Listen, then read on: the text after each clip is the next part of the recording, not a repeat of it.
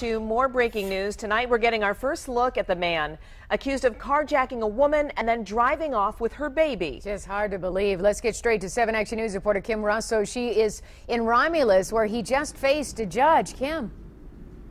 Yes, his bond was set at $100,000 cash. So who is he? Well, prosecutor Kim Worthy says he is facing numerous charges. His name is Juwan Johnson. The charges he's facing include carjacking, kidnapping, and unlawful imprisonment. He's 23 years old, from Illinois. Taking a look at the crime, an Amber Alert was issued when it happened for 16-month-old Aiden Castiles. His mom was with him when police say Johnson targeted her, carjacked her as her little one was in the back seat of the car at a Howard Johnson motel.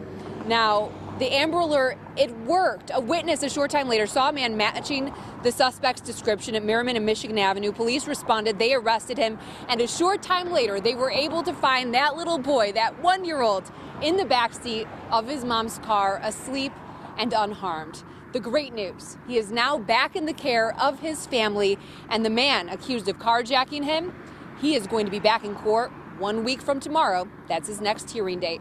Reporting live in Romulus, Kim Russell, 7 Action News.